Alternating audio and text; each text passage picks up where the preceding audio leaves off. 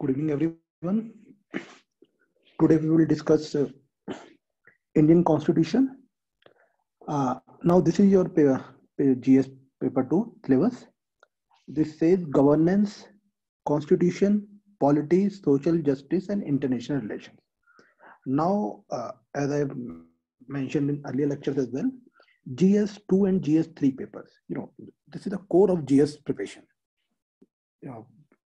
Even in your essay writing, understanding of GS2 and GS3 syllabus is very important. And nowadays GS2 and GS3 is spilling over into GS1 and GS4 paper as well.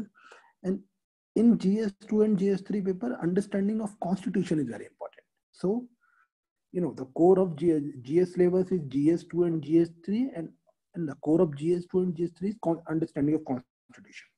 This is very, very important. Now I wanted to show you last year's previous question paper, GS2 especially, but what I have thought that first we will see some part of the constitution. We will discuss Bare Act, and first we will develop some understanding of constitution, and then we will see the previous year's question paper, that it will so that you are able to relate.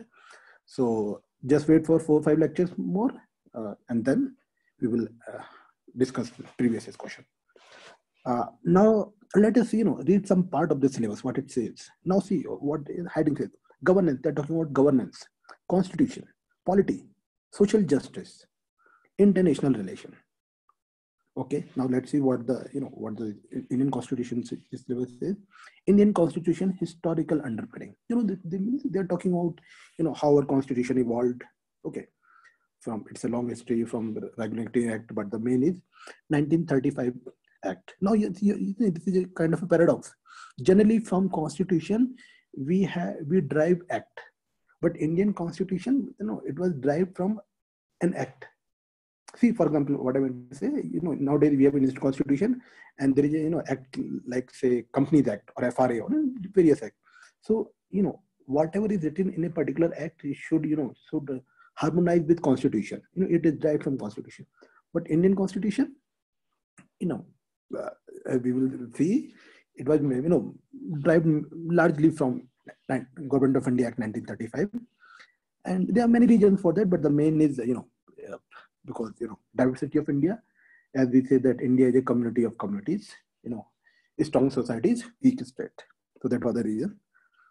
Okay, now Indian Constitution historical underpinning, how it then it evolution, how it evolved, right? Features, features like DPSP, there, fundamental rights, chapters on citizenship. There is mention of states, state list are there, 7th schedule. Then progressive legislation like 73rd and 74th constitutional amendment, and they are talking about amendments. See, this is clearly mentioned, and so 2-3 times UPSC has asked a question, on amendments only. For example, there was a question whether the I think it was in 2018 CSE 2018. This question was there. Now whether the reservation for scheduled caste and scheduled tribe can be applied in minority institutions, minority education institutes. This is a very very good question. For that you have to have the understanding of 93 Constitutional Amendment Act, then that Article 29, 30, then Article 15, right? So that we will discuss, but just to give you an example, significant provisions, basic structure. We will see what is the basic structure. There is a big debate on that. Then function and responsibility of the union and states. What are the responsibilities of union and state? And now, their responsibility to, local panchayats as well. It's a very interesting topic. We will study issues and challenging pertaining to the federal structure. Now, federalism, right? Now, if one can say this is the biggest challenge. How to harmonize, relation between states and we should not call it center, we should call it union. Even in our lecture, we will develop the habit of calling union, because when you say union, when you say center, it's different. Union means center means something authoritative. Union means something accommodative. right? Oh, so similar we will see uh, devolution of power and finances up to local. See, now very, very important. Local levels and challenges. Article 243 G, Article 443 G and W, right? What the Finance Commission report says. Okay, Punchi Commission has, devoted a chapter on this. Not only Punchi, all the commission like Sarkaria, Punchi, right? Those are mainly for the center-state relations. Okay. Even National Constitution Review Commission, Dr. Subhash Kashyap has mentioned. So this is what it is.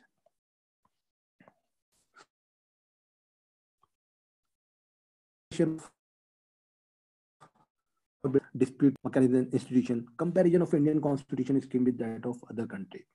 Now, if you read that book, NCRT book, Constitution at Work, I think that book has a very, they have dealt with this topic very sincerely.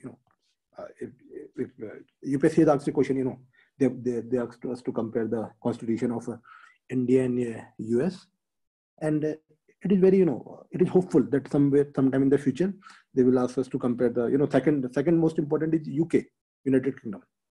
Okay, so that question is expected anytime in the future.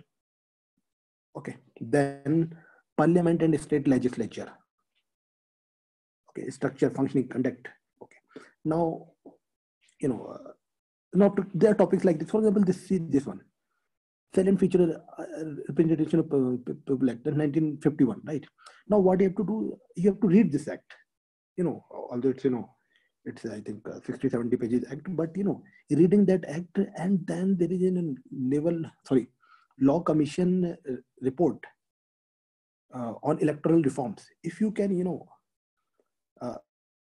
synergize reading of, your 2-pager on this act with that law commission report, then I feel that you would be able to write a very good answer in UPSC. So law commission report on electoral reform. Then appointment of, there are topics like this. As we'll go into the, we will discuss in detail. This we have already covered. Poverty and hunger, issues relating to. So now see, this is not just a topic. From this topic, you can, you may expect at least 2 or 3 questions in one paper. So you have to be, very cautious. Which topic is more important, which is less important, like that. For example, this is, one of the most important topics, like Constitution. Similarly, role of civil societies in democracy. Every year they ask. Then they are talking about international relation. International relation is, is a little bit tricky to prepare, but what is the, what my understanding is, best way to develop international relation is what you can do on Ministry of External Affairs website. There is a PDF available on India's relation with every other country. It's a write-up, and diplomats write that. For example, India-Pakistan relation, India-Nepal. So, for SAARC countries, and important countries like USA, UK, Russia, and Israel, like countries like this, you must read that write-up and, make a, 1-pager on that. Now, this covers your static part, not only static, but also current, because they update it every year. This, and it is a very holistic, historical document, from the beginning, how our relation evolved. And not only, and one more important thing, when you write like this, that reflects that you have, you have adopted the writing of a diplomat, and that will pay in UPSC. So, what I want to say, read these write-ups, download the write-up, make it to 1-pager, and whatever is going in current. So again, preparing IR from a newspaper, I don't think is a very good proposition. But if you see, something is missing here and there, there is a book by, Rajiv Sikri's book. He was a former diplomat, and it's called a classic. You can take, some part from here and there, and And for, if you want to add something current, use PIV document rather than newspaper. This is what it is. So just to say it again, first thing, all your write-ups, important items, then just read Rajiv Chakri if you have time. If you don't have time, directly go to PIV, write, whatever happened in the last 1.5 years, that should be in the notes. And I think that is sufficient. So this is what is, no, I have not discussed GS2 syllabus today, but we will discuss this as we proceed in the lecture. Now, just to tell, for the first part, that constitution and all, what is important. My understanding is this: reading constitution bare act is very, very important. Why I would say, see how the aspirant start their preparation. They start their preparation with Lakshmikant. Some even say that it's the Bible for UPSC preparation. Now, why one has to think why Lakshmikant is very popular and not constitution is popular. If you see, everybody reading, why not everybody carries Suvas Kashyap or Lakshmi. Why Lakshmikant? See, because we in our daily life, or we do not use the language of constitution, so our mind is not tuned or conditioned to that kind of language. We are tuned to language of Lakshmikant. Lakshmikant, what they have done, they have kind of it's a notes on constitution. But again, if you're looking for some good marks in and understanding, so gradually, within 1 or 2 months, your mind should, you should directly come to bare act. And so what I would say, Lakshmikant, you can, for one or two reading, just quickly read it, understand what is in the constitution. Then this is the way I classify books. Reading political theory book is there, this is very, very important. It has topics like secularism, nationalism, rights, that is, I think that is a very good book. That book is for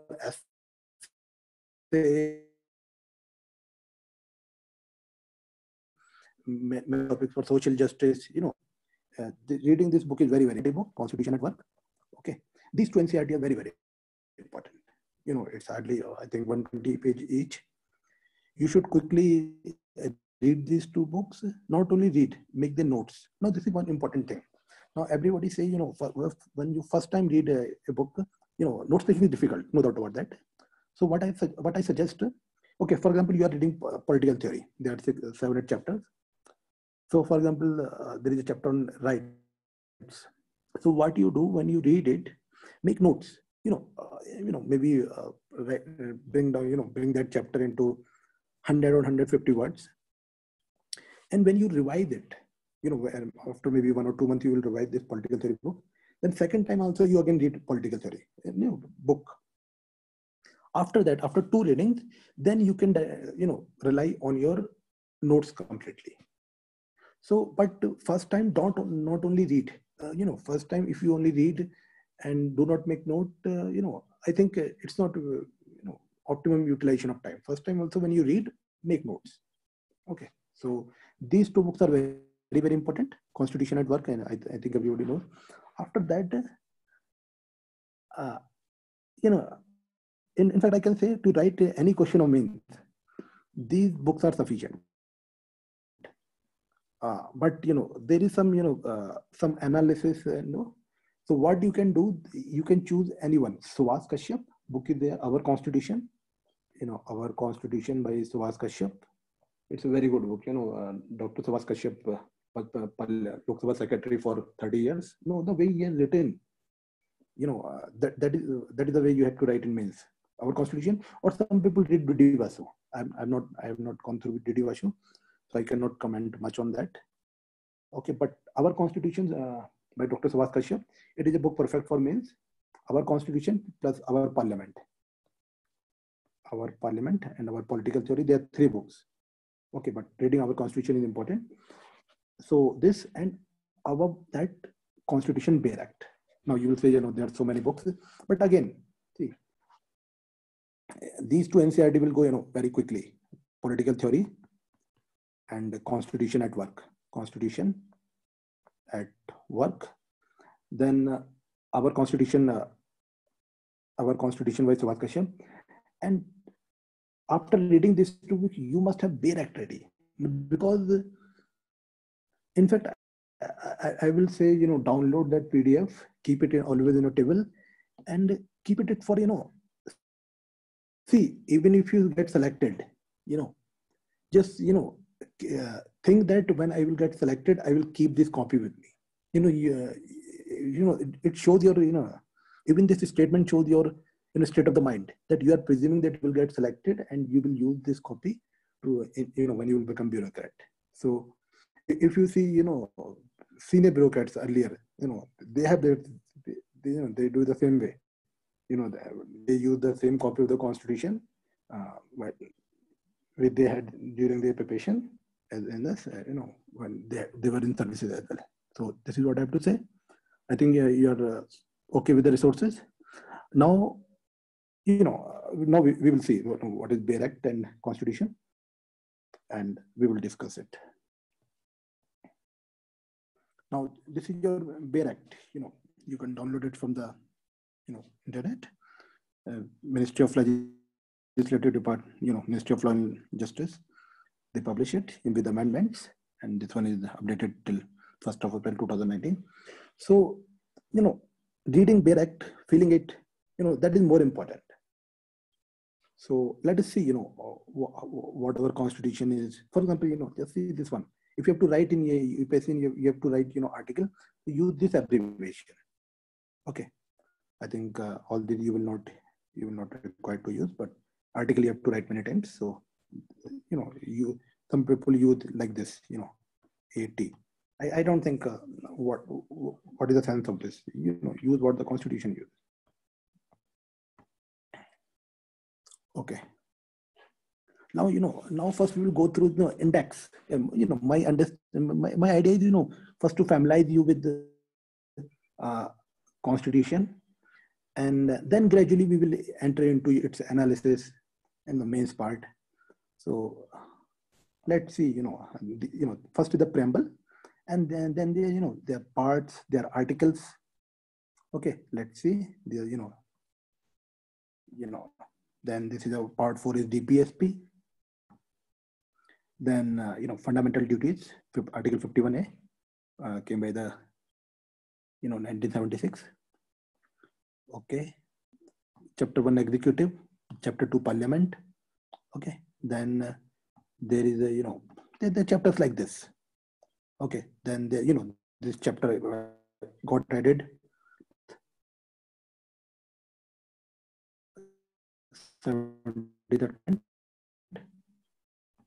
Now you see, you have to feel, that and municipal cooperative societies chapter is coming. This shows the intent of constitution, and why I say that reading Bare Act is important.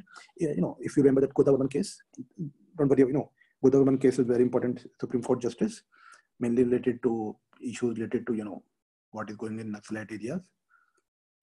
Mainly, we should not use the word Naxalite, we should use the word left-wing extremism. So there, mainly, forest land, encroachment on forest land, that is what they say, what the Supreme Court says, dictionary meaning of forest. Analysis, all those things, but what is the dictionary meaning? Similarly, they are, even D.D. Vasu, they have, given commentary on constitution, but you as a person should read what is written in the constitution. You as a person should feel, what was the intent of our constitution fathers.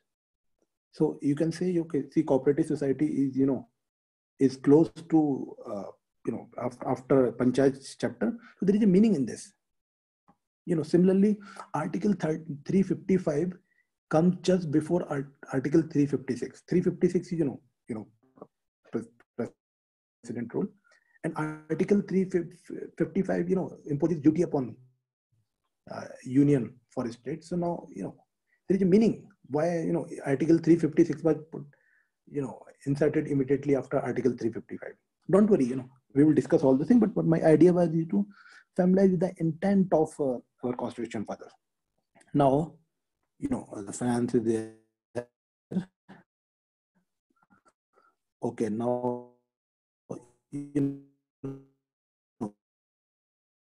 the election is language.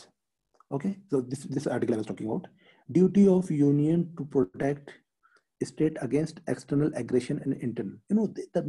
No, on Article 355, a lot of commentary has been given by Punchi Commission. Sarkaria Commission also devoted one chapter. Okay, but what they say? Okay, what is the why Article 355? What center does? They will send their armed forces if there is some disturbance in any state, even without the consent of states. To say to put it upfront, this is the matter. But what the center says, or I'm using word here center, not union, because it shows authority. So what the center says that Article 355 puts an obligation on us to protect the state against external aggression. But again, what is duty here? It shouldn't, if there is, if the state asks, the intent of the Constitution further was to protect the states. So the word duty is very, very important. Similarly, see, Article 356 is, Supreme Court has mentioned, used unnecessary many times. Okay. Now you can say like this, the Article 356 was mentioned under the emergency provisions. So emergency does not, arise every day. So simply, this is the way you can write. See, the intent of our Constitution further was to they inserted Article 356 under the emergency provision part. So this means implementation of Article 356 in state has to be done only when there is emergency. Due to this, Supreme Court said that when the administrative machinery fails, when the constitution machinery fails, not just administrative machinery. Don't worry, we will discuss all these things. We will discuss. Okay. Now, see, now what is the 22? There are 22 parts. They are schedules.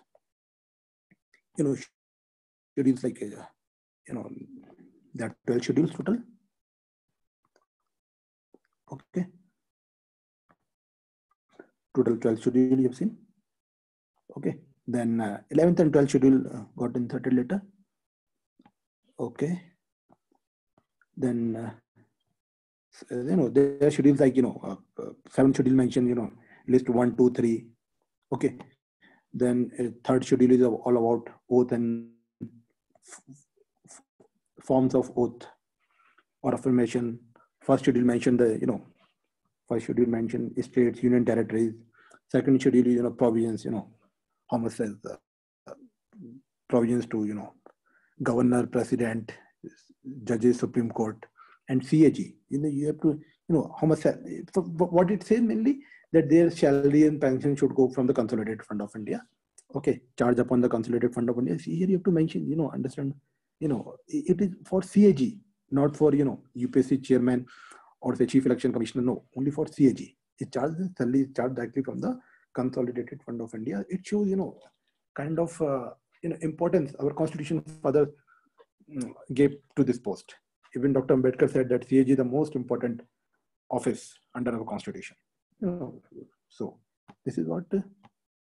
So now then there are things like schedule. Okay, and then once the UPSC asks question, why 5th and 6th schedule, why what they say is that development is going fine in 6th schedule, and but in 5th schedule there is trouble, because the 5th schedule has not been very, very successful, but 6th schedule, implementation of 6th schedule has been successful. This was the intent. So again, there's a long history about it that we will discuss. Okay, now using right language is very important in UPSC. For example, let me give you an example. For example, in UPSC you write think like Government of India, yes, should implement PESA. PESA, Panchayat Extension and Schedule Areas, 1996, in both 5th schedule and 6th schedule areas. So what the professor will think, ki isko pata nahi hai, yani his understanding is not good. But if you write something like that, PESA, Panchayats, should be, introduced in 5th and 6th schedule areas prudently, Now, you have just used the word prudent, but, it's a long history. For example, introducing PESA in scheduled area, very, very, I will say, very, very tricky affair. There is a special report in second ARC. I think it's an 12th or 13th report, something like that. Local governance, okay. So you see that report. They, in our constitution also, they mention it clearly that extension of panchayat can happen in, in scheduled areas. But again, in scheduled area, there are councils, district council is there, regional council is there, then there is, office of governance. So, it's like a, what I call Chakravyuh. The district council is there, regional council is there, right? Then governor office is there, and then, state machinery is already there.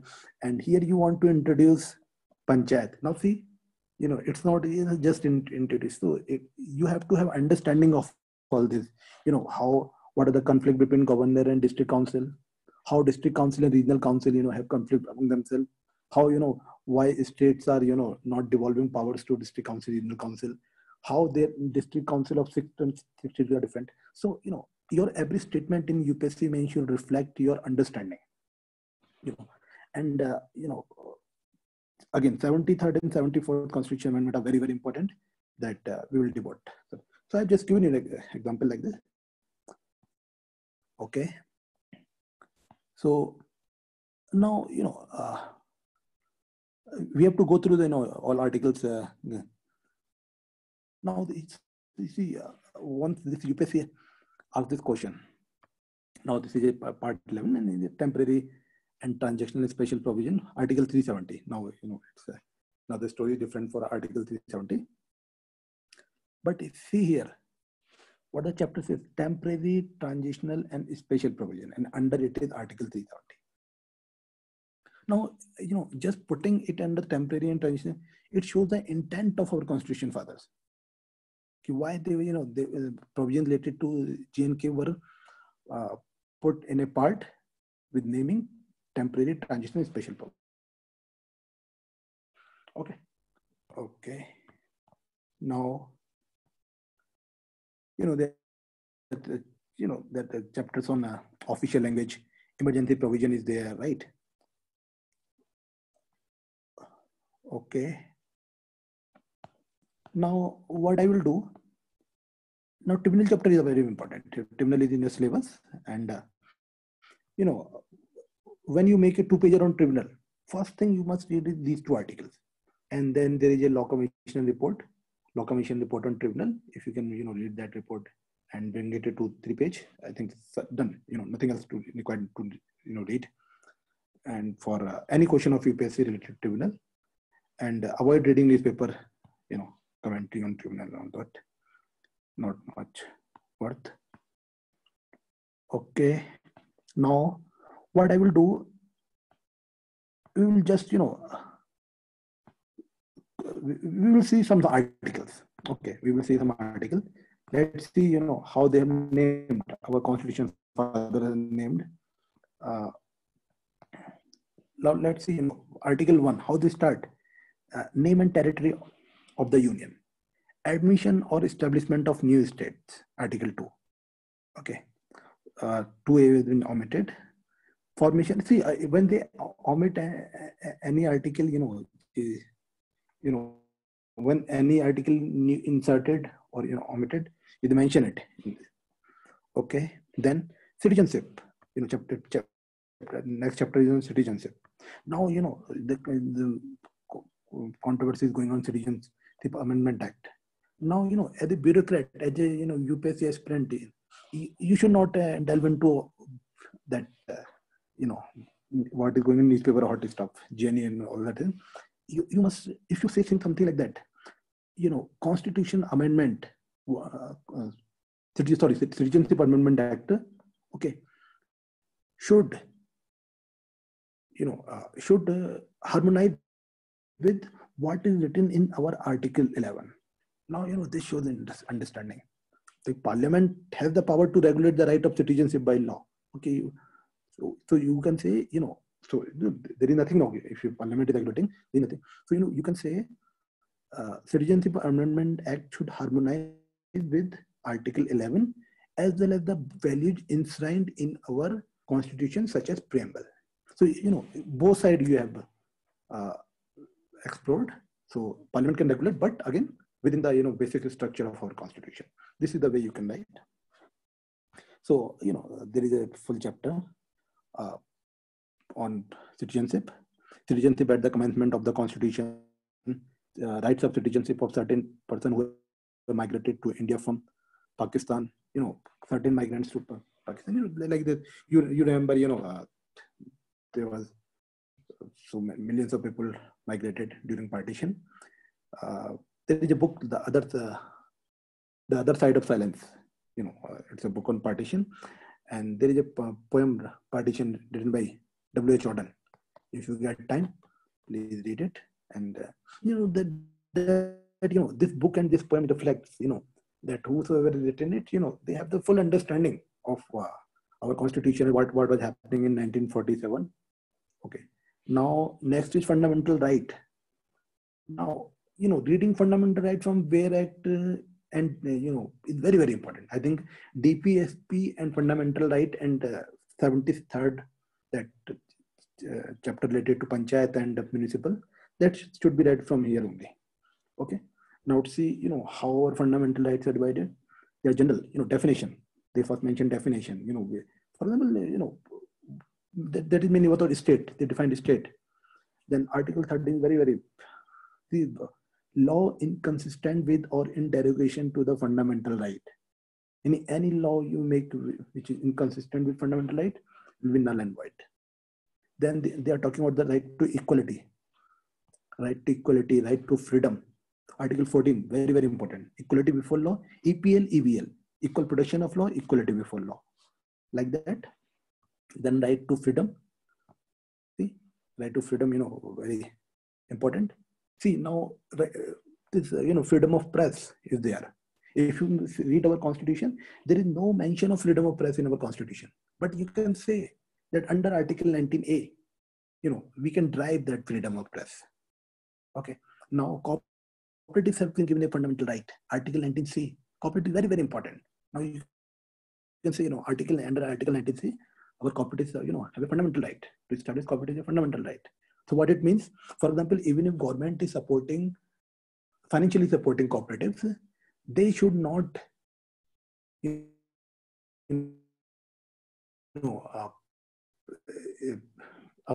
members or board members there, because establishing cooperative is a fundamental right. Now see, even if government is giving financial support, then also they should not have any power to. Why? Why? Because it's a fundamental right. If we will discuss it more. Article 21, very, very important. 2021. So this is the way. Article 21A, 86 Constitution Amendment Act that we have already discussed. Okay, culture and education right. Now see, this is very, very important. Now see what is happening here. They talk about right of minorities to establish and administer education institution. On this article, there was a Supreme Court judgment on TMA Pai case, then Kerala Education Bill, a long history. But this is one thing. In the heading, they have not mentioned cultural and educational right of minorities. They only mentioned cultural and education rights. But in Article 30, they have mentioned our rights of minority to establish and administer. When you read Article 29.2 and Article 30, they're conflicting. What is the conflict? Article 29.2 says no person should be denied admission on the basis of so and so.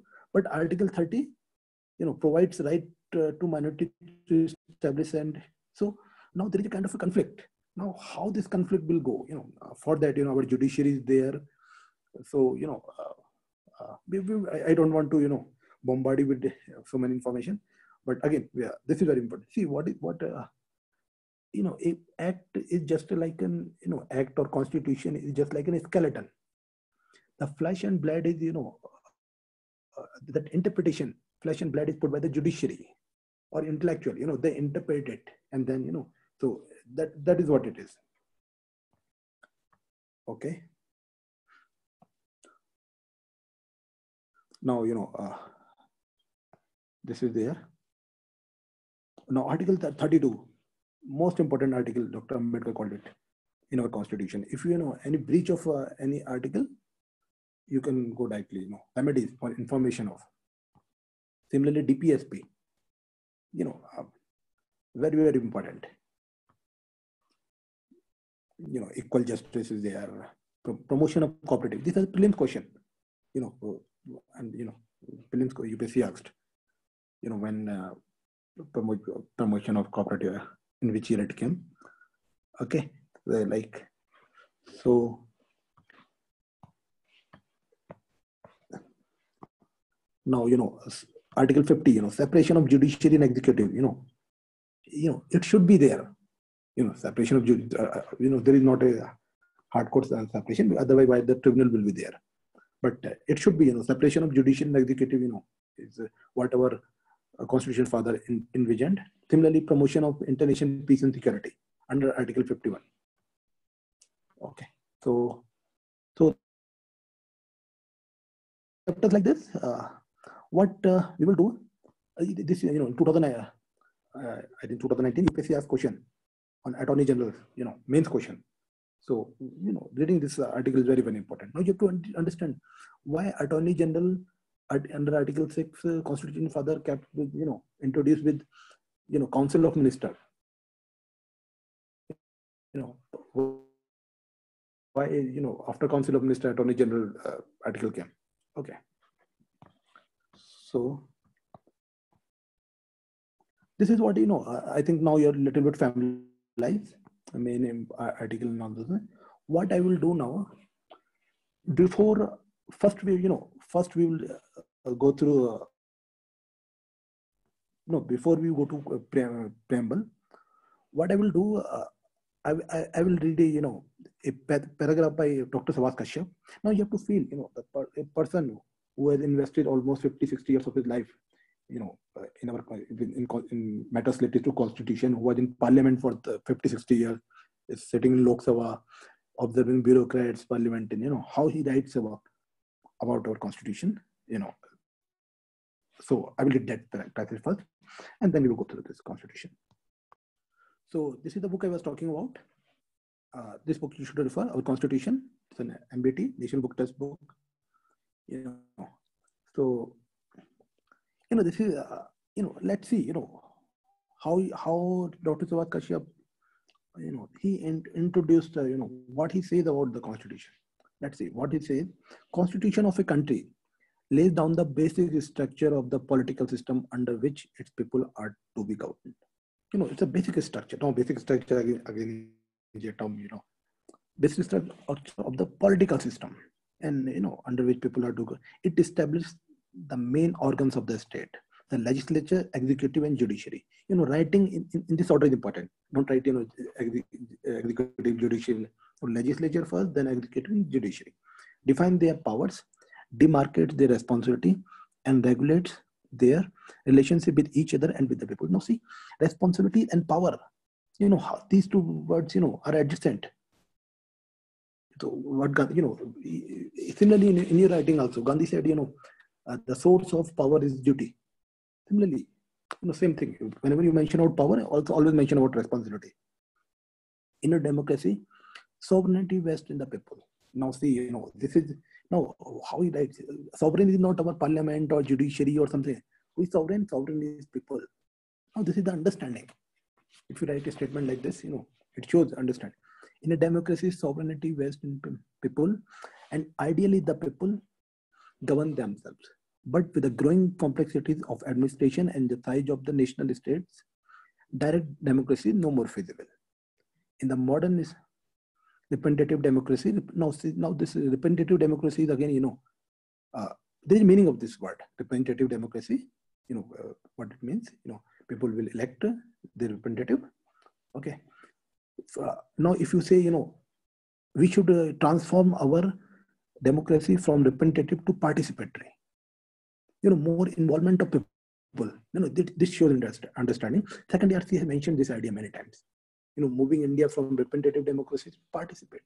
because representative democracy is fine, but again the problem is that only the majority rules, because due to the mainly that first past the post system that we will discuss, it is not proportional representation uh, in election to MPs and MLAs.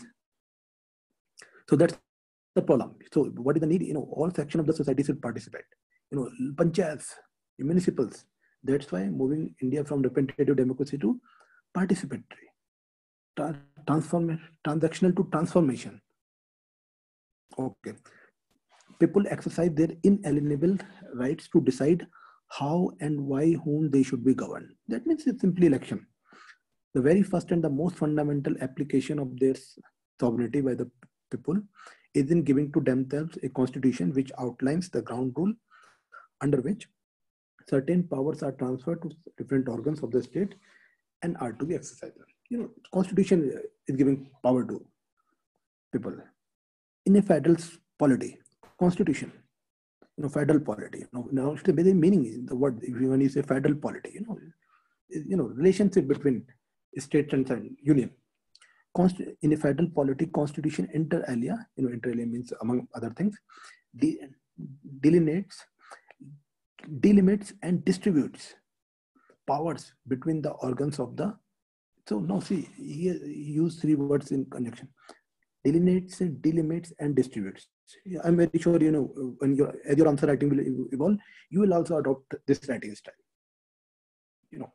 Delineates, delimits, and distributes power between the organs of the state at federal or union level on the one hand, and those at the level of the state, provinces, or the unit on the other. Okay, federal both at both level between union and state as well as the state and panchayats. The constitution of a country may also be described as if its foundational law, which ordains the fundamentals of its polity, and on the altar of which all other laws and executive acts of the state are to be tested for their validity and legitimacy. See, very, very important. How much importance they've given to constitution. The constitution of a country may also be described as its foundational law. What is constitution? Our foundational law, which ordains the fundamentals of its polity. Fundamentals of our polity. What is our fundamental? For example, the preamble, the fundamental of our polity. Fundamental rights, DPSP, elections. Relationship between the federal structure, fundamentals of its polity, and on the altar of which all other laws and executive acts of the state are to be tested for their validity and legitimacy. For example, in section 66A of Companies Act, this was revoked by Supreme Court, like many other acts, So what Supreme Court, Supreme Court quoted many articles from the Constitution that it is against the spirit of these articles. So this is not that Supreme Court is supreme. What is supreme? People are supreme, and people have Constitution. That's why anything, any act any legislature make, that has to be tested on the altar of Constitution for their validity and legitimacy. Very, very important. Every constitution represents the vision and values of its founding father.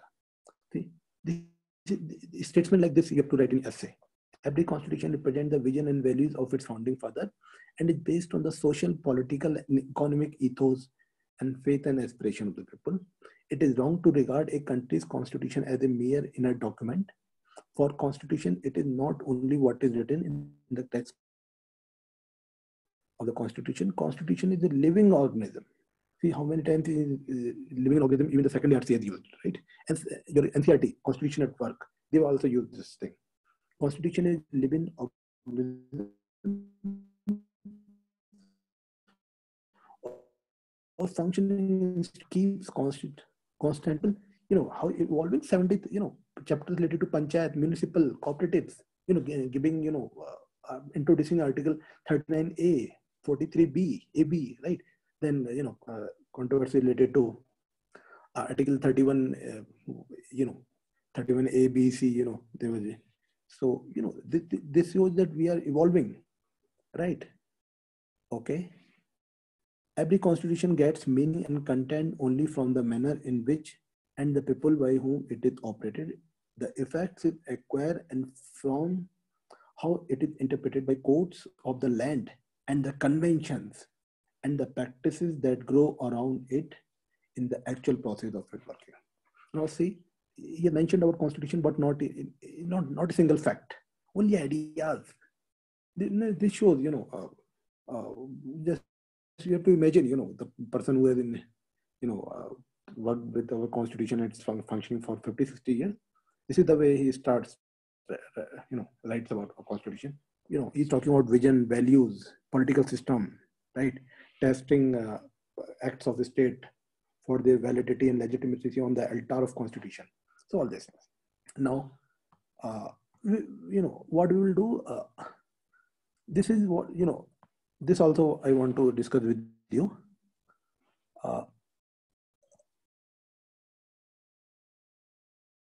We will read these two. Understanding constitutionalism is also important. Constitution is fine, but what is constitutionalism? Okay, so first, constitution law.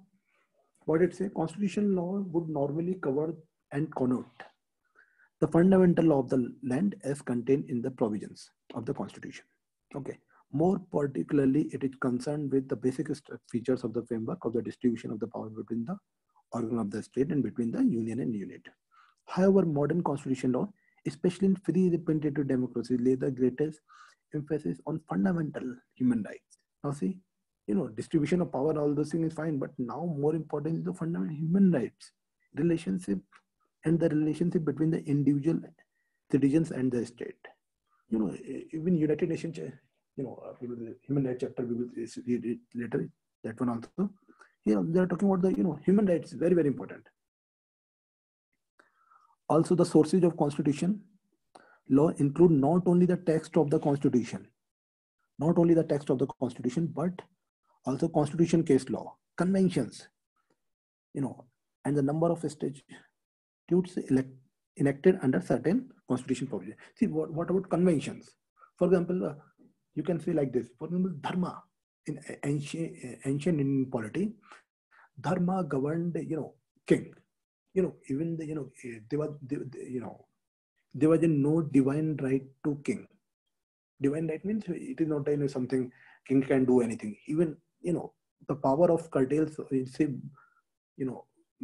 king was governed morally, by dharma.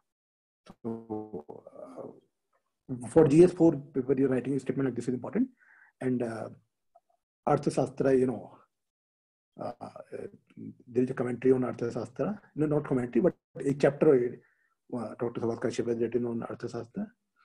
And I think from that you can use point in GS4. Now coming to constitutionalism, the concept of constitutionalism is that of a polity governed by or under a constitution that ordained essentially limited government and rule of law, as opposed to arbitrary, authoritarian, or totalitarian. Polity governed by or under a constitution that ordains essentially limited government and rule of law. See, rule of law, very, very important. Limited government and no totalitarianism. That is the meaning of constitutionalism.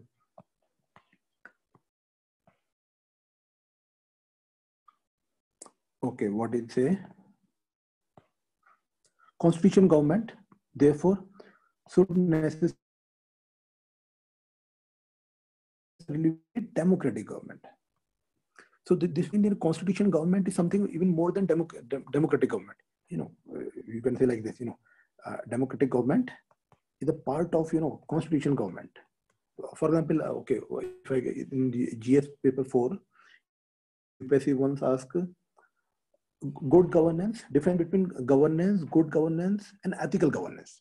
They took to 3 levels: governance, good governance, and ethical governance. In National Constitution Review report,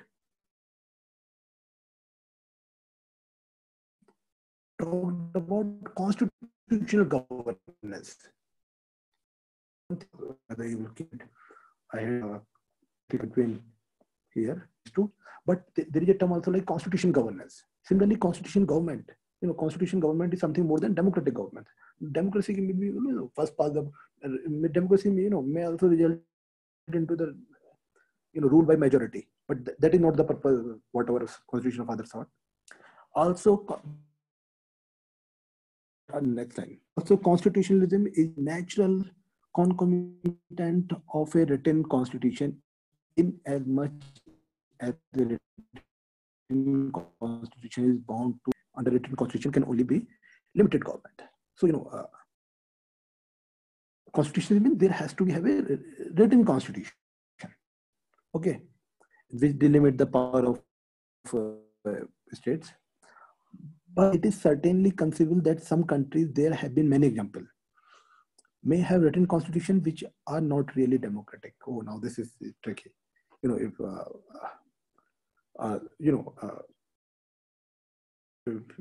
how to say it, some, again, media may skew our vision.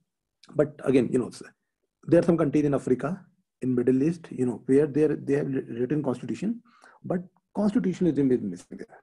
So what it can be said? It can be said that they have constitution but not constitutionalism. So this means functioning as per the ethos, values of constitution is constitutionalism. Okay. So now, we have devoted some time here. If I have 10 minutes.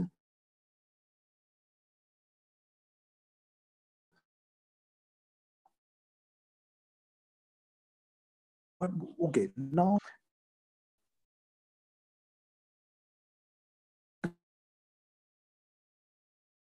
try to,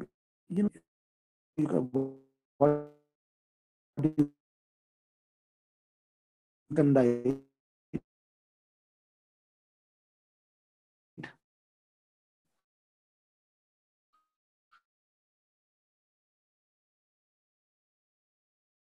You can see right,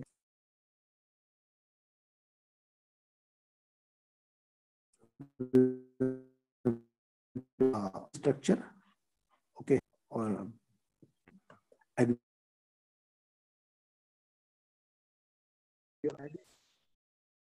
your idea should be that always and always have that your vision you have to make that 2-pager. That is very now, before we start discussing constitution, I want to show you, this book, Indian Constitution, very, very important book.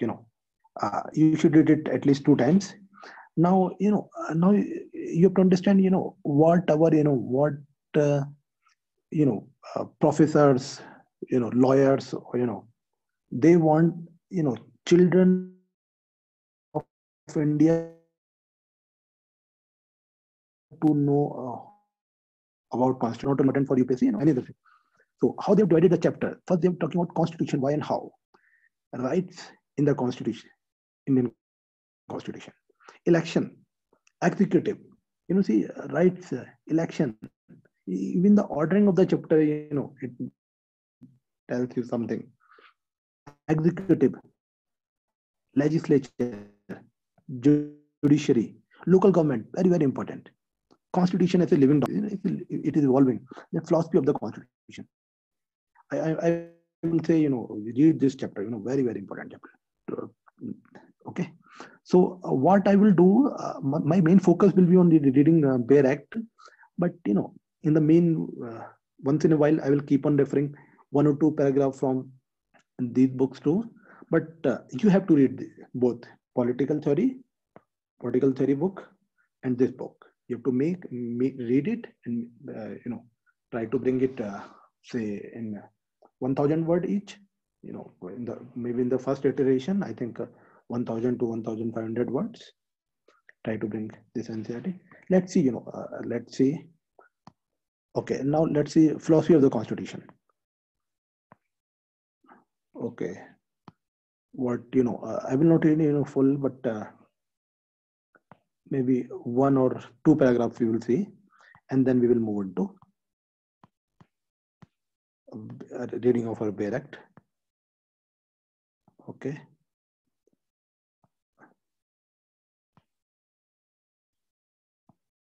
Okay.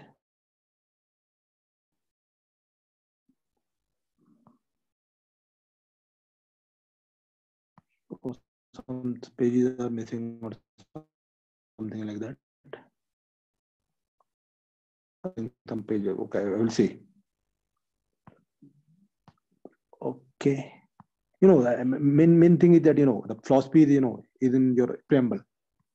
I think some pages. Okay, yes, it is there. Okay, now what we'll do, we will see something like federalism. What this 371. Article 371 to H. Is mainly for Northeast. By introducing the articles concerning Jammu and Kashmir, Article 370, and the Northeast, Article 371, the Indian Constitution anticipates the very important concept of asymmetric federalism. Now, this is the keyword you have to put in your notes. Asymmetric federalism. Not symmetric, asymmetric. Now, what is asymmetric federalism? This NCERT book has already explained in previous chapter.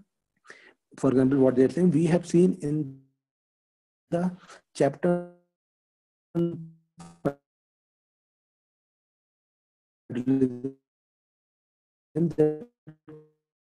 constitution has created a strong central government. How can you say it is strong? If you list one, that is to center union. List two is there, concurrently then, and residuary power. Residuary power remains with center. But if you recall, in article, Government of India Act 1919 and both Government of India Act 1935, residuary power, Government of India, Act 1935, residuary power with states, not with with center.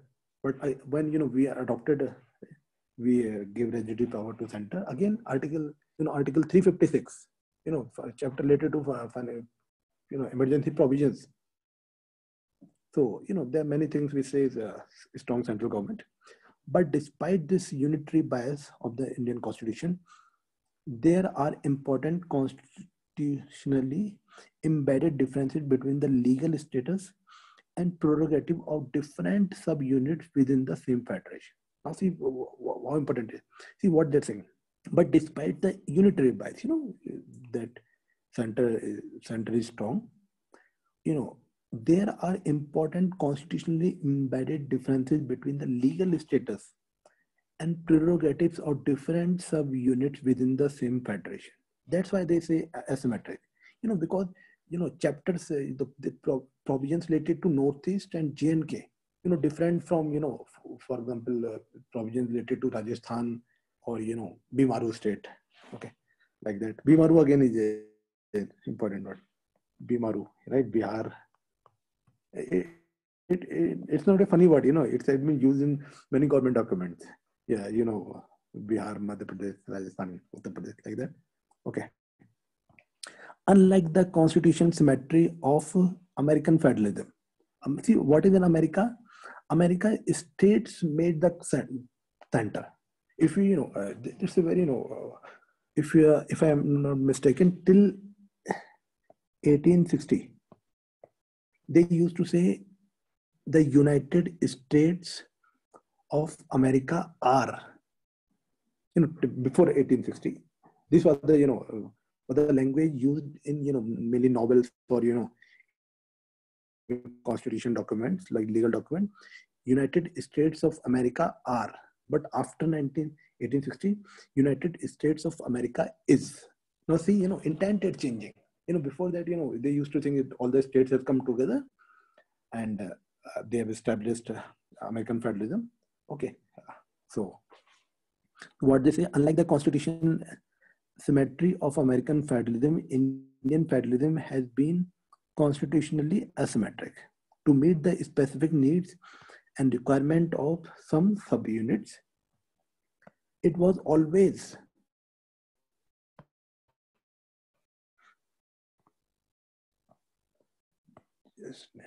it was always part.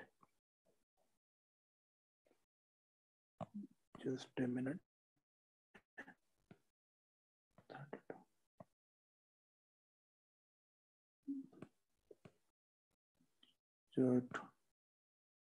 Okay.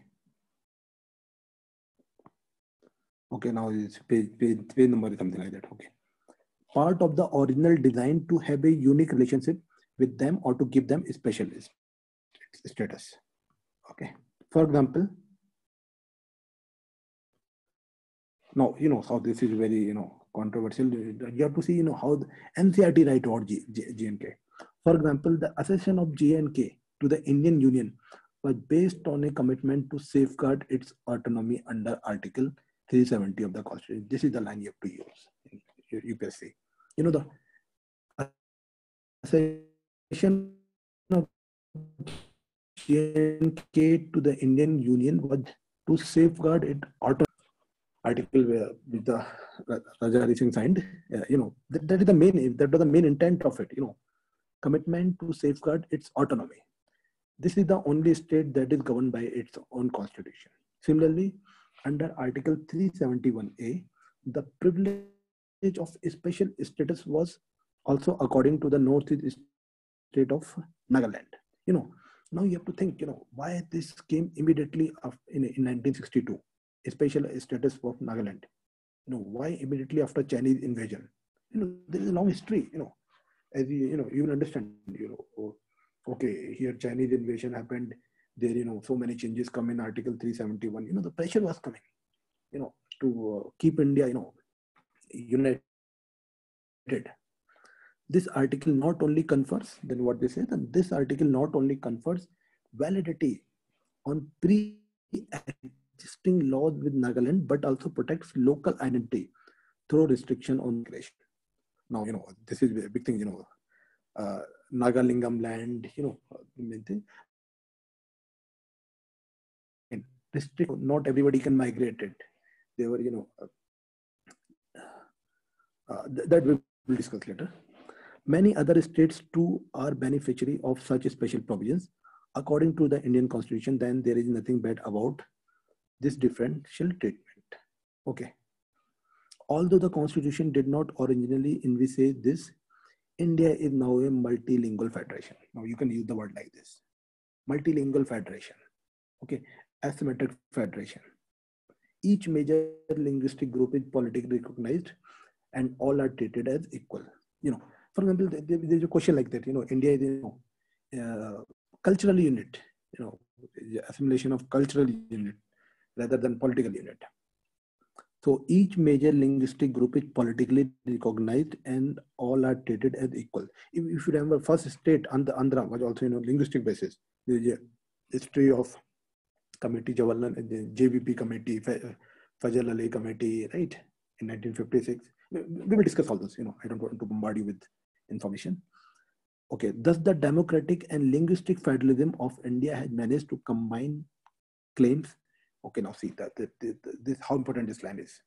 When you read it first time, you may miss things like that, but after 2-3 readings, you will understand the meaning of what they say. Thus the democratic and linguistic federalism of India has managed to combine claims to unity with claims to cultural recognition. Now this shows unity in diversity. Has managed to combine claims to unity with claims to cultural recognition. Both, India, Tamil, but as well Indian, Punjabi as well as Indian. Okay. A very robust political arena exists that allows for the play of multiple identities that complement one another. Okay, right. For example, there is a protection of minority, right? Now, minority is now suppose there is say Tamil staying in say Bengal, okay, West Bengal. Now they call it Bangla, right? So is that a Tamil staying in West Bengal is a minority or not? This is a question. Just think about it, and I'm sure by the time we have discussed some part of the Constitution, you will know the answer. Okay, so I have discussed,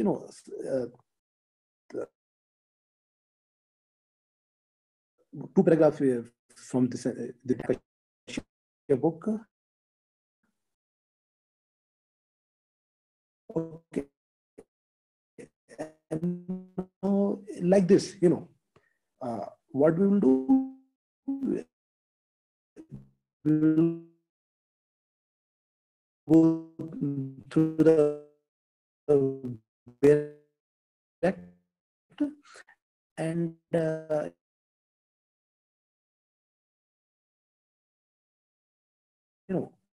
once in a while we will keep on coming to political theory, constitution and work, and so a book. Okay, so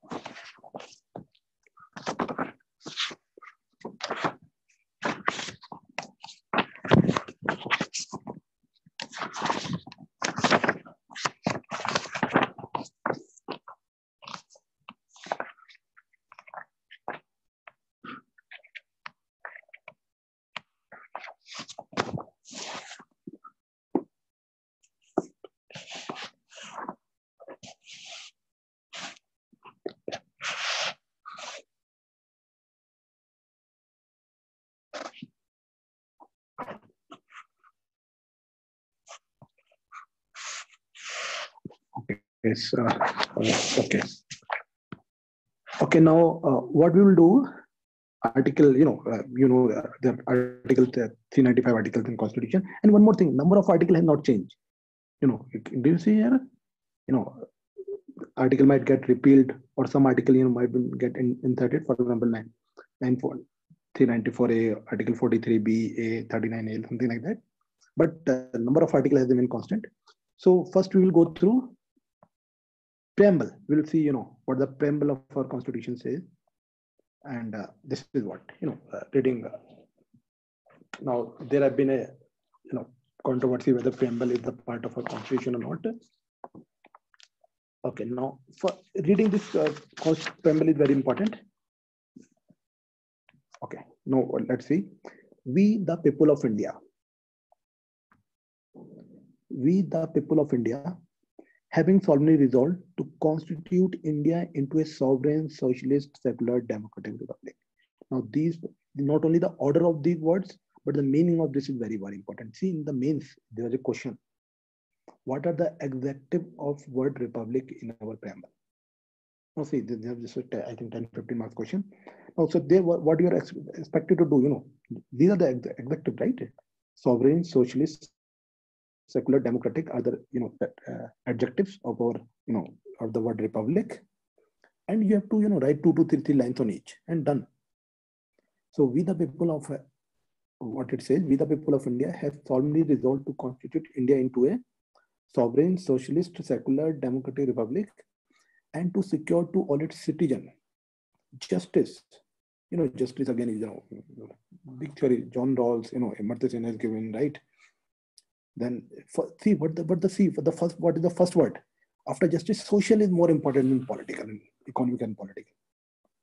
Even your affirmative reservations, that is based on social justice.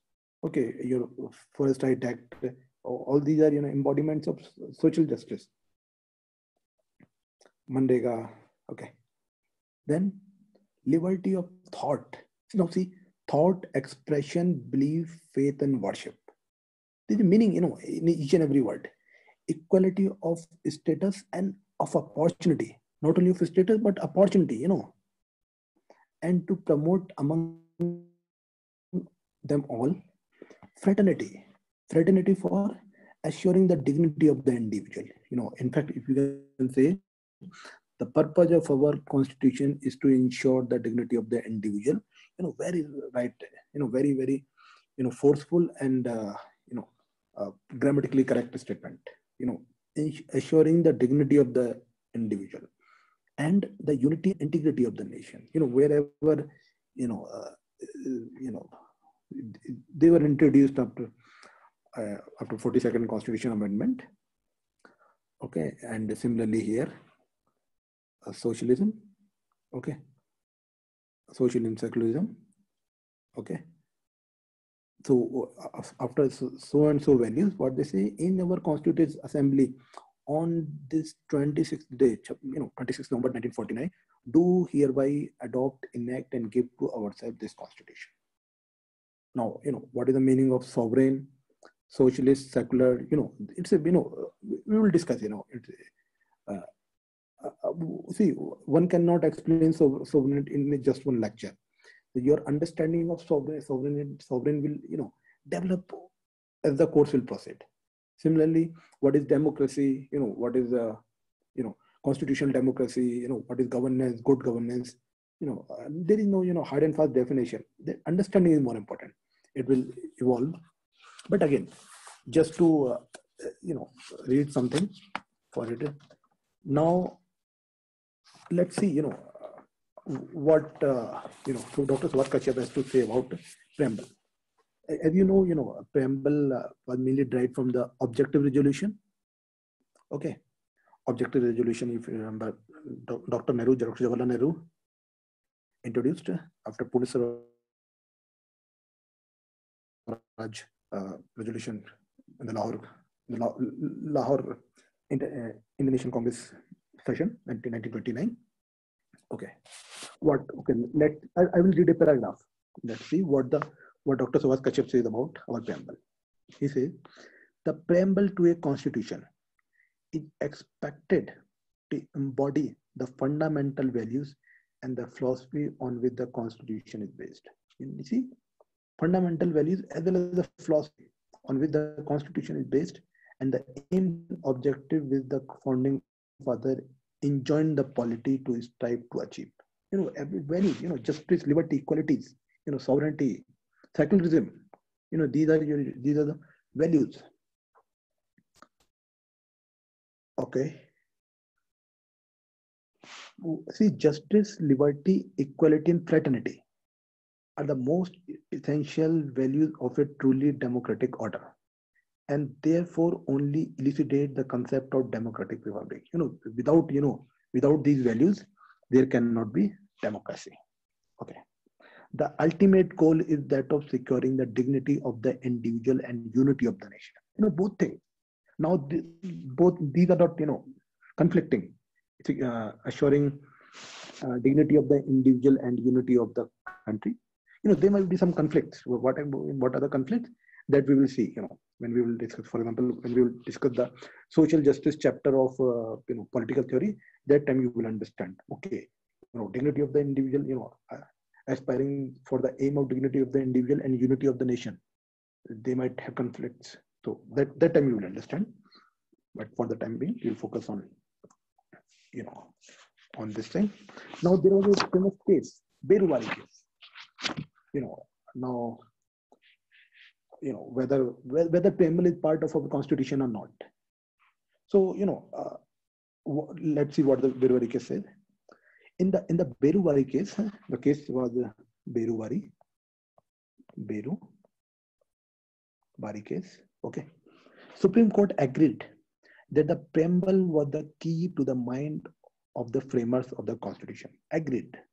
Okay, the intent, whatever going the mind of the Constitution, for that preamble is key. Where the words were found to be vague or their meaning was unclear, help of the preamble could be taken to understand the intention of the framers. Now, this is very, very important. Now, for example, Constitution is there.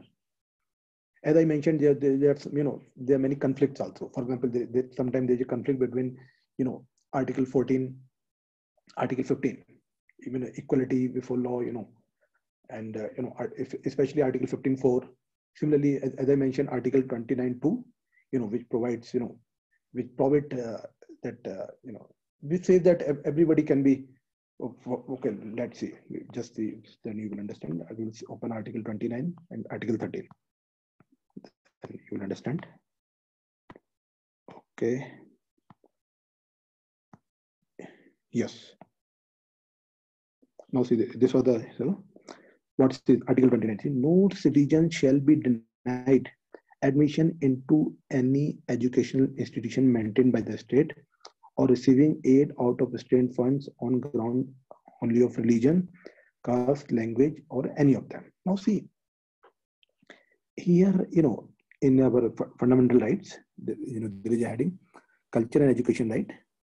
There we are talking about minority rights, in Article 30. What Article 30 clearly says, rights of minorities to establish and administer educational institution. What it says, all minorities, whether based on religion or language, both language minority, Article, there is a special office for language minority, shall have the right to establish and administer an education institution of their choice. But minority can administer there. But similarly, here they mention Article 29 too. No citizen shall be denied admission into any maintained by state, but the state is giving fund, providing aid to minority institution as well. So now from this rises the question: can we introduce reservation into minority institutions or not? So this is kind of a conflict. Now, similarly, let's see, let's see Article 14. Now, this is what we call analysis. When we say, what is the meaning of analysis? This is what analysis is. Now, Article 15.3, as we saw in our discussion on women and children, what say, nothing in this article shall prevent the state from making a special provision for women and children.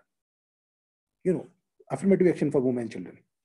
But it has conflict with the equality before law? No state shall not deny any person equality before law or, equal protection of the law. Similarly, it says Article 15. Now see, here, the state shall not discriminate against any citizen on grounds only. No, when you read a constitution first time, you will skip this word like only. Okay, like it's like any only. No, only is very, very important. It shows the intent. Whoever is, when I'm very sure, when they wrote this only word, a lot of debate was there. So there can be discrimination on more than two grounds, but not only on the on religion, okay. So sometimes people have to choose. So only discrimination on the ground of these five is prohibited. Okay, so similarly, sometimes 15A and 15.3 maybe also conflict, but only what is keyword here. So I've given you two examples like that. There are many cases. So our we were discussing preamble, what it says when there is a conflict. In that case, we can refer to the to the preamble. This is very, very important to know. So this is what Supreme Court said in Beruwari case. But Justice Gajendra Gadkar, now Justice Gajendra Gadkar is Chief Justice of India. You will get familiar with his name. What he said, preamble was not a part of the Constitution. Now see, when you read many magazines, they directly say, Beruwari's case said, no, preamble is not the part, not the part of the Constitution. Don't write like upfront statement. Tell the full story. Constitutions, Supreme Court said, recognize the value of preamble, the meaning of preamble, its importance. But still, it said that no, it's not the part of the Constitution. Okay, so telling full story is very, very important. Also, it did not confer any substantial power upon the legislature or other organs of the state. Okay. Okay, now there was one more case when you write about preamble. So you can mention two cases. One was this Beruwari case,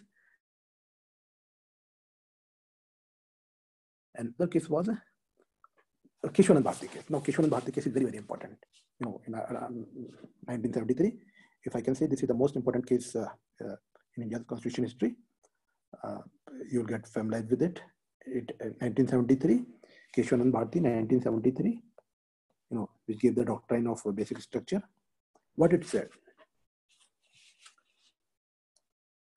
In this case, what they made, part held the preamble. What the Supreme Court said, the preamble was part of the Constitution, and observations to the contrary in Beruwari cases were not correct.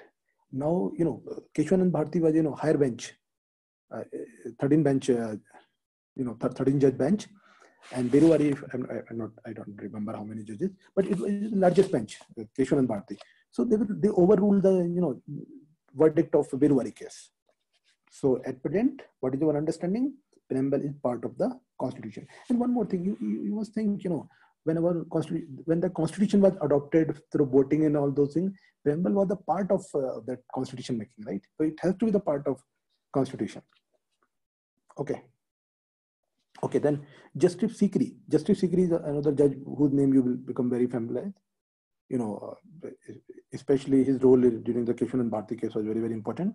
What he said, Justice Sikri said that the legislative history of the preamble to the Constitution justified its importance. That's what I was trying to say. See, the legislative history of the preamble, for example, objective resolution was there. Objective resolutions is mainly our preamble only. So objective resolution has, during the article Government of India Act 1935, Government of India Act 1919, during that it has importance. So preamble also has importance. Okay, so this is what it is. Now what we will do? Oh, now now you remember that in what happened. Okay, now let us see what it says.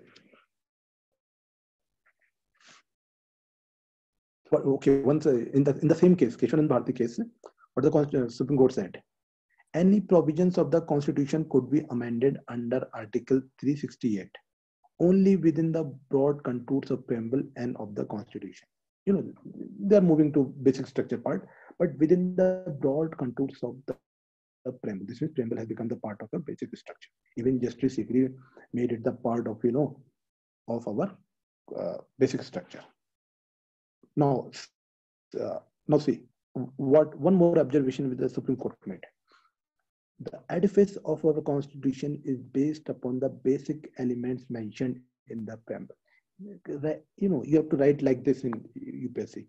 The edifice of our constitution is based upon the basic elements mentioned in the preamble. If any of these elements are removed, the structure will not survive, and it will not be the same constitution, or it cannot maintain its identity. See, this is the way judges write. Like, but this kind of understanding comes. This reflects life learning. Okay. Now talking about there were some words added in our preamble, as you have seen here. Socialist and secularism.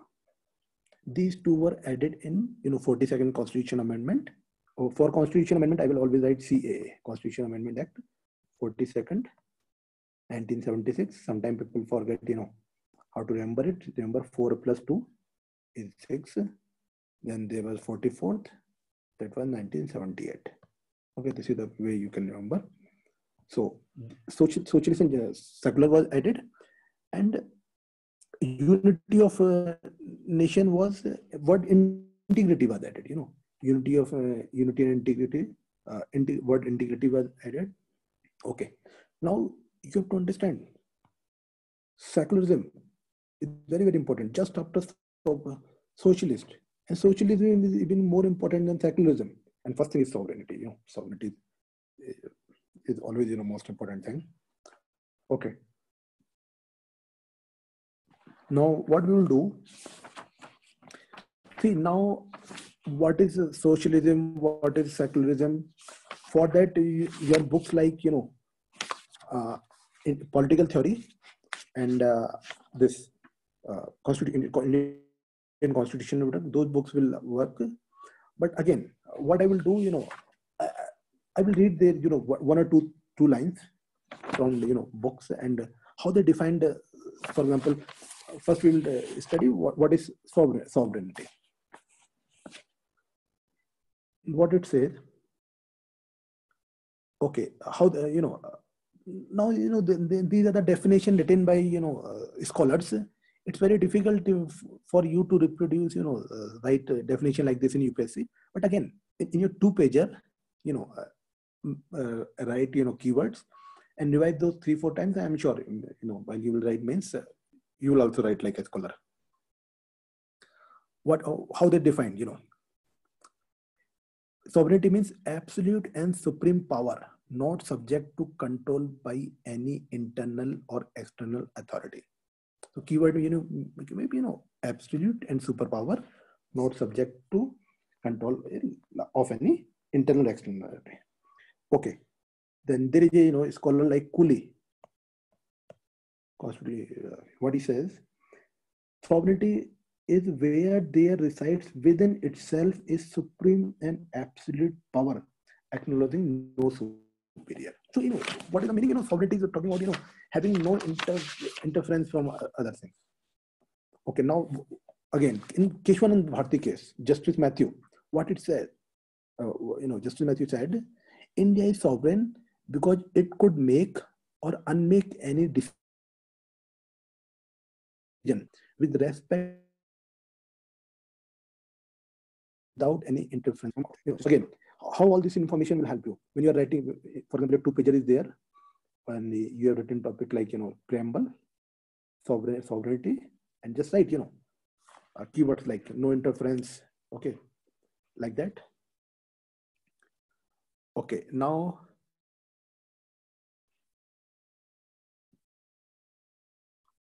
what I will do, we will mention something about Article 13C. Sorry, Article 13C. That will also make the understanding of sovereignty clear. What it says, Article 13C. Let us go to that article first. Yes.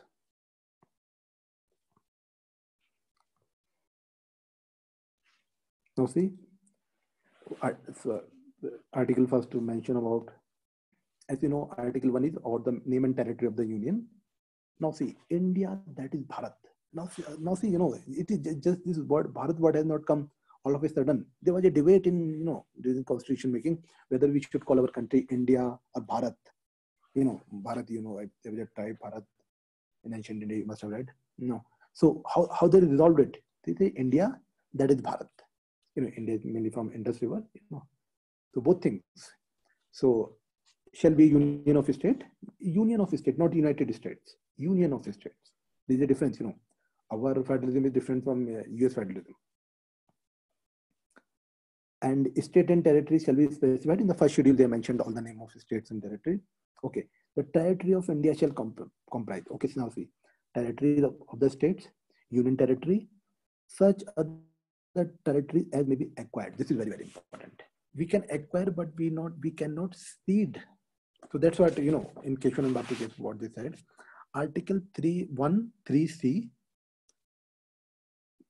of the Constitution have made it clear that the Union of India could acquire foreign territory. Also, one of the attributes of the sovereignty is the power to cede parts of national territory if necessary.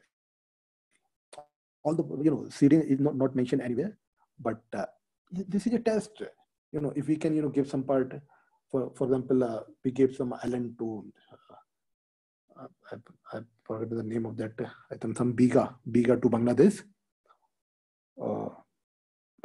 You have to refer some Charles Biga or something like that island to Bangladesh, mainly for fishermen livelihood. Okay. Okay, now one more thing. Under Article 2, 3, and 4 of the Constitution, Parliament can by ordinary legislation admit or establish states in the union. Just changing the name or changing boundaries, for that constitution amendment is not required. This was a prelims question as well, so I mentioned it here. Okay. Now one more thing, that at all times sovereignty in our scheme of things vests in the people themselves. So what is important in India? Who is sovereign? People are sovereign. So I think we have discussed sufficiently on sovereignty. Now we'll move to socialism. So, word by word we will discuss. Now again, socialism, political theory book. There is a chapter, there, and constitution at work there also. So again, this is your skeleton. Your constitution is skeleton. Your flesh and blood will come through constitution at work and your political theory book. I'm not, it's not say that I'm altogether neglecting Lakshmikant. See, Lakshmikant, whoever written that is also hard work, But, hard work, bringing it in the note form, all that. But again, my idea, I always tell my student to quickly graduate your mind from facts to ideas. That ideas are mentioned in Bayer Act and your political theory and constitution at work. Okay. Now see, socialism introduced in Constitution Amendment Act 42nd. Now you have to think why our Constitution father did not adopt socialism when they adopted the Constitution in 1949, 26th November. Now, I don't want to go into that question now, but there is a big debate here. As we will read, you will understand that. Now, let us see how do you define socialism. And again, defining socialism is very, very difficult. But anyway, let's see. First thing you have to understand, socialism is just next to sovereign. This is after sovereignty, most important thing in constitution is socialism. In our preamble is socialism, even more important than secularism. Okay. So what socialism is to mean free from all forms of exploitation. This is a simple definition, but very, very beautiful definition. But socialism is from rotation, socio-economic and political. It's simple. Okay. Then socialism means different things to different people. This is the way NCERT says. Okay. Socialism means elimination of inequality in income and status and standard of living.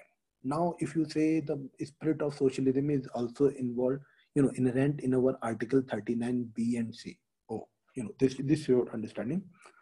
Okay. Now, before I go to that, Article 39 B and C and other articles, let's read one more line.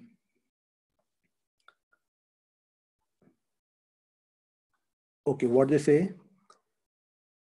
See, now after the new economic policy of liberalization, free market competition, entry of foreign companies, divestment in public sector, you know, you know, you know, is then paying more attention to the values like socialism have become even more important.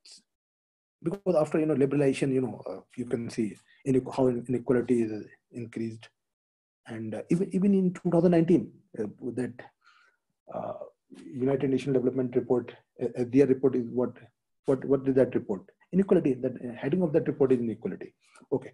Now we will go to Article 39 B and C. That will make something more clear. Okay. 39 B and C are the part of your DPSP.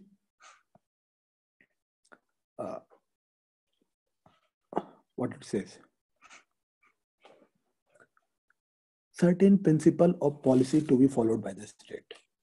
Very, very important article 39 B and C. There is a big debate when we will study Keshwanand Bharti case, Golaknath case. Okay, that time.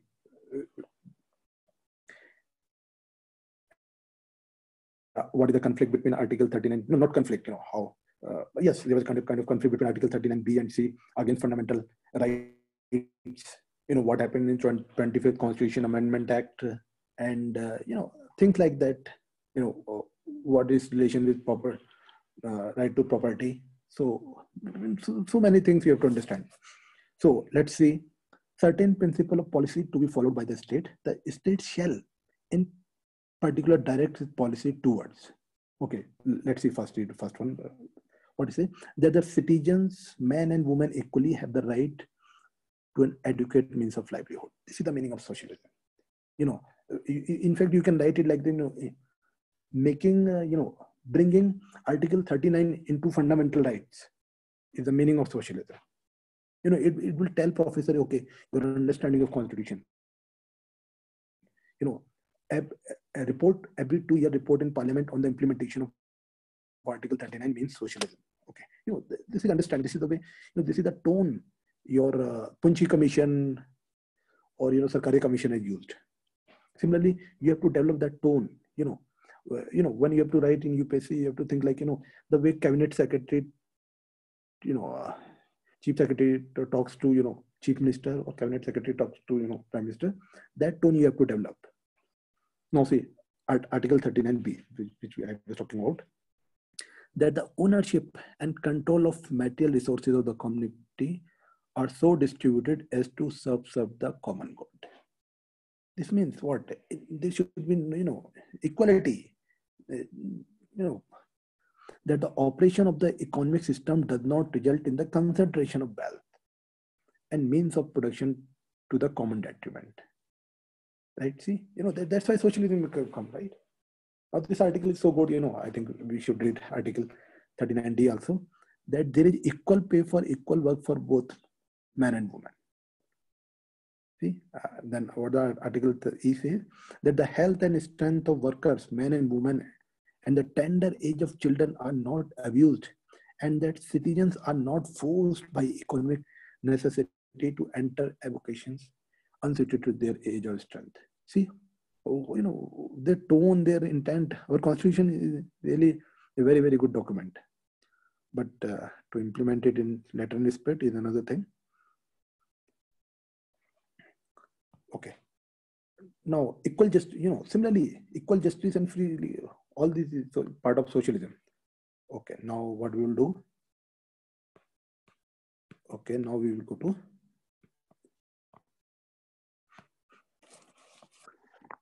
Now, this thing is over. Now, the next word is secularism. Now, again, in political theory book, there is a chapter on secularism. You must read that. And in that book, mainly thing is difference between Indian secularism and Western secularism. There is a difference. Indian secularism is something, uh, uh, as they say, Sarv Dharma Sambhav. This is the way they say it.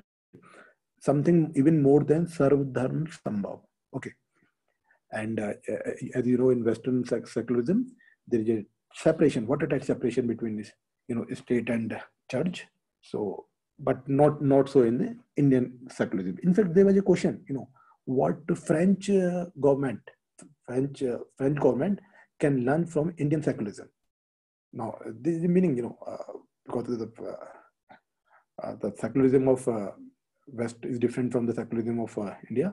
But again, that political theory book, they have also gone into, why the secularism of India is different from the secularism of West. What they have mentioned. Now, this is important. In Europe,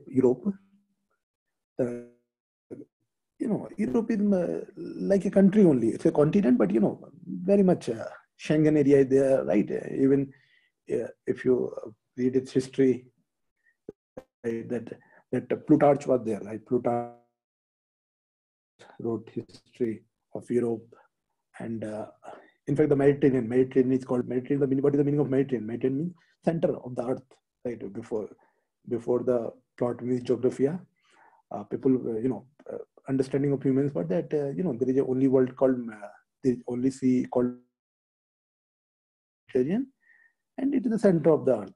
So, but gradually Columbus, so New World, USA there, then your Vasco da Gama came to India, then so what the NCERT says, in Europe, societies are homogeneous. The religion is more or less same, except Jews. People are mainly Christian there, except Jews are again the minority. So their focus is more on individuals. That's why they have separated church and state. State will not interfere in the matters of church, and church will not interfere in the matters. What it says, for example, if a church says that women should not be appointed in so and so position in the church, like some position. So in that case, state cannot do. But in India, its story is different. But I will recommend you again, read that chapter on secularism from political theory book. Very, very important chapter. Okay. And what I have told you, they mentioned the same thing. Okay. Okay. Now let's see what Indian secularism is, and what different justices has told said about secularism. Okay. Now secularism is very, very important topic. We will devote some time here. You will see what different justices said, what NCERT says, what Constitution at Work NCERT says. Okay. Now let's see. Now the simple thing is, Indian Constitution, Indian secularism is something called Sarva Dharma Sambhav. This means many religions can coexist. It is even something more than Sarva Dharma Sambhav. It is both positive as well as negative. Okay. Western secularism is state neutrality in religion matter. Western secularism is state neutrality. State will have neutral. They will be neutral. This is the keyword in religious matters. Okay. Indian secularism is treating all religion equal. Okay.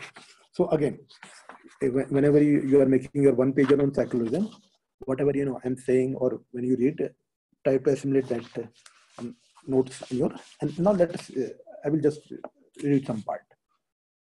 What the dictionary definition of the secularism is: not spiritual or not concerned with religion. This is the way dictionary defines. Now, again, if you read second ARC reports or many, how they start defining something. They just first they mention dictionary meaning. And this is the way because defining something is a term is very difficult, but dictionary, dictionary have kind of a crux of many definitions. So what dictionary says, similarly you can also write. Okay. Then one scholar, A.R. Blackshield, what he said? He said, the secular state is a state which keeps individual and corporate freedom of religion, is not constitutionally connected to a particular religion, nor does it seek either to promote or interfere in that religion. What is what freedom of there and neither interference in the religion. Okay. Then there was Supreme Court Justice Desai. What he said is secular state deals with the individual as a citizen irrespective of his religion. Now see, very simple, and sober definition. Now Justice, there was a Justice again, Jiauddin. What he said, the secular state. So sorry, Justice M.H. Beg. M.H. Beg, it is very, very famous justice. You will get familiar with his name, M.H. Beg. M.H. Beg. In fact, over a period of time, you will understand. Justice Khanna. There is a special lecture for Justice Khanna in judiciary. When we will discuss ADM Jabalpur case and Indira Gandhi versus Narayan case, then you will understand, okay, why the judiciary every year conducts a special lecture on Justice Khanna. And what time that time, Justice Chandrachud, not the senior Chandrachud, right? And A.N. Roy, what they were doing that time, So it's a big story. It will come, with time. Okay, what Justice M.H. Beg says about secularism? A secular state rises above all differences of religion, attempt to secure the good of all citizens, irrespective of their religious beliefs and practices. Very, very simple definition. Okay. Now, S.R. Bomai case. S.R. Bomai case, again, it's a very, very important judgment related to Article 356. In fact, it was in S.R. Bomai case. I will write it. S.R. Bomai case. You will become, you will become familiar with S.R. Bomai case, Keshwanand Bharti, Kulaknath, and Wadhwa case related to ordinance. So the famous judgment in S.R. Bomai case, 1994. In this judgment, Supreme Court said that not only the failure of administrative machinery, but constitution machinery should be the basis for introducing Article 356 in a particular state. 356 is governor rule. Okay. Okay. What it said now S.R. Bomai case also discussed about secularism. What it said, it justified the proclamation under Article 356 imposing precedent rule in the BJP ruled state aftermath of Babri Masjid,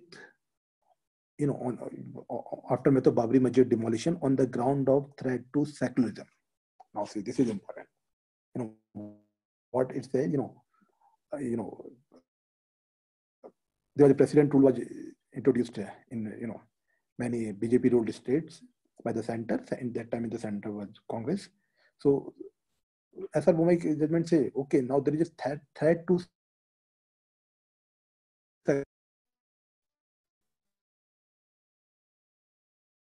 and threat to them is introduced. It reflects failure of constitutional machinery. So this is the importance of what secularism in our constitution. Now, okay, now. If you want to have more better understanding of secularism, reading Article 25 to 28, it is very, very important. What it says, the preamble of the Constitution read in particular with Article 25 to 28 emphasizes this aspect and indicate that it is in this manner the concept of secularism embodied in the Constitution. Now we will go to Article 25 and 28. So, this is the way your understanding of secularism will improve. Okay. 25 to, okay. Now, see, what is the name of the chapter? Right to freedom of religion. Now what it says? Freedom of conscience and free profession, practice and propagation of religion. Subject to public, now so there is a limitation also, okay, what is the limitation? Public order. Now what is public order again is a big thing. No, for the time being you can understand. This is the way second RC defined. See, the most important is national security. Okay, like so like sovereignty. Then comes your public order. Then comes your law and order. Okay, so the difference is the degree. And to understand more about public order, then we will discuss public order report of second RC. Then we will go into, okay. So something more than something more than law and order is public order. Subject to public order, morality and health, and to the other provisions of this part, all persons are equally entitled to freedom of conscience and right freely to profess, practice, and propagate religion. Now, so this is a fundamental right. Now, this is the way you can define secularism. National Constitution Review Commission. Now, there is a lot of controversy on secularism. What was the recommendation, Dr. Savarkar? It defines secularism in our Constitution. Now, this is a big thing. Defining secularism in our Constitution. If you define secularism, there you will not say, go read an NCRT or come here and there, or it's Manu Smriti, something. No, define it here in Constitution only. What do you mean by secularism? Okay. Then, nothing in this article shall affect the operation of any existing law or prevent the state from making any law. Okay. So, like this. Now see, like this. Article 26, freedom to manage religious affairs. Very, very important article. It's giving, fundamental right. Subject, again, here, subject to public order, morality and health. Okay, again, why health, we will discuss it. Here also it's a very interesting story. Every religious denomination or any section thereof shall have the right to establish and maintain institution for religious and charitable purposes. Yes, we have seen many akhadas, many different religions have their different institutions. So they drive their authority from this article to manage its own affairs in the matter of religion. Tirupati, if I'm not mistaken, Tirupati temple have two special commissioners to this, to look after how much that chadava offerings the temple gets every day. So that's to own and acquire movable and immovable property, to administer such property in accordance with law. Okay. Then Article 27, freedom as to payment of taxes for promotion of any particular religion. See, any particular religion, payment of taxes. See, what they say, no person shall be compelled to pay any taxes, the proceeds of which are specifically appropriated in payment of expenses for the promotion of any particular. Nobody can force you, okay, this particular religion is being promoted, so pay taxes. No, that's not a part of Indian Constitution directly. Okay, 28, freedom as to attendance at religious instruction or religious worship in certain education. Okay. So what they say, no religious instruction shall be provided in any educational institution wholly maintained out of state funds. Clear, very clear-cut instruction. No religious instruction out of state funds. Okay, what is then again? Nothing in clause 1 shall apply to an education institution which is administered by the state but has been established under any endowment or trust. Then it's story becomes different. So do you see why why the Supreme Court says that the spirit of secularism is embedded in Article 25 to 28. Everything is mentioned there. Now, what unlike the West, in India, secularism had never born out of the conflict between the church and the state. So, in West, if you remember, there was a long history. Magna Carta was there. Then before that, if you remember, that conflict between mainly Muslims and Christians. There was a long history of war we call Crusaders, right? Crusaders. Then at last, the fall of Jerusalem to Salahuddin, things like that. So this is a long history. Out of that, evolved the concept of secularism in West. Okay. Now let's see what it says. As we mentioned, it is also called Sarv Dharm Sambhav. What it means, treating all religions alike. Sarv Dharm Sambhav means treating all religion alike or giving equal respect to all religion instead of Dharm Nirpeksh or Panth Nirpeksh. Now, you may use words like this in your UPSC answer sheet. What is Dharm Nirpeksh or Panth Nirpeksh? Dharm Nirpeksh, neutrality. That is the Western concept of secularism. So Indian secularism is Sarv Dharm Sambhav, not Dharm Nirpeksh, not neutrality. Okay, then secularism in our concept only means that ours was a non-theocratic state, that the state as much does not have its own religion and all religions are equal, and it will make no distinction between religions on grounds of religion. That's why India has no state religion. It's very, very important. You can also say, that you see that not having, India is a non-theocratic state, and that is one characteristic of secularism. Okay, now again, Justice Kajendra Gadkar, how he defined secularism.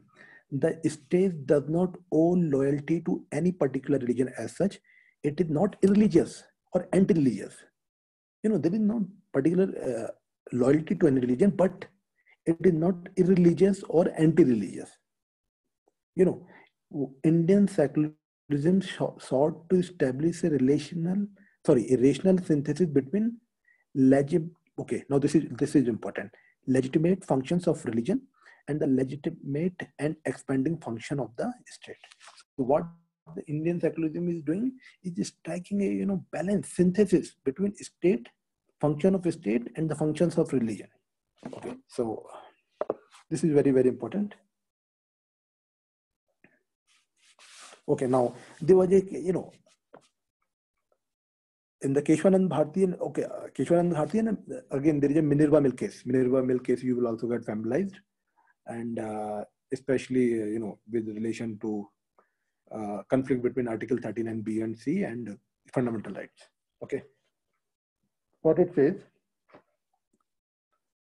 both in Keshwanand Bharti case and Minerva Mill case, secularism was made a part of the basic feature of the Constitution. Basic feature, making secularism a part of basic feature is a big thing. Okay. Then there was another case, St. Xavier College Society case versus State of Gujarat in 1974. Okay. So whatever I'm speaking, while you're reading, while listening to lectures, try to make short notes.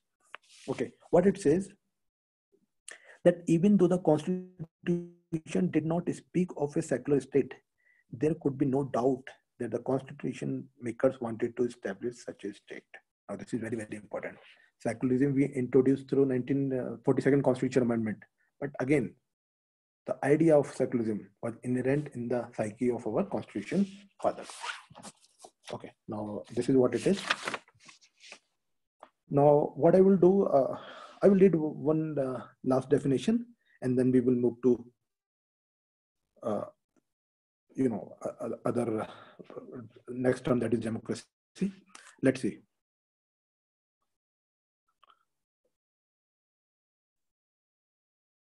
Okay, what they say is, notwithstanding anything, the only operative interpretation of the term secular in Indian constitutional law now would be what can be gathered from the different provision of the constitution. Now see, okay, now since we have not defined this secularism very clearly, so how we will, derive its meaning from Article 14, 15, 16, 19, you know, uh, then Article 25 to 28 we have already discussed, and Article 44, Uniform Civil Code, very, very important. Now I will, since we are here, I will just go through, again, what it says: the state shall endeavor to secure for the citizens a uniform civil code throughout the territory of India. Now, Supreme Court has mentioned many times that uniform civil code has been a dead letter. But again, this thing is, you have to understand, introducing uniform civil code in a country like India is not very easy, right?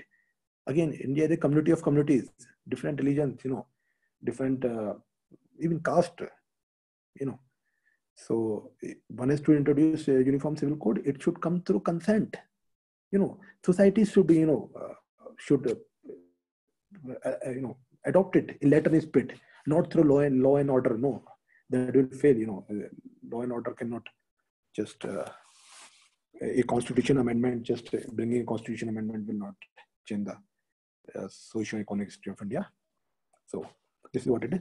Now, I think we will close for today, and next, what is the meaning of democracy, republic, all this injustice we will discuss. So again, what I will suggest, read the sovereign and secular understanding of secularism from political theory book, make 2 pages, and the lecture we will discuss democracy and other things, another article. Okay, thank you very much.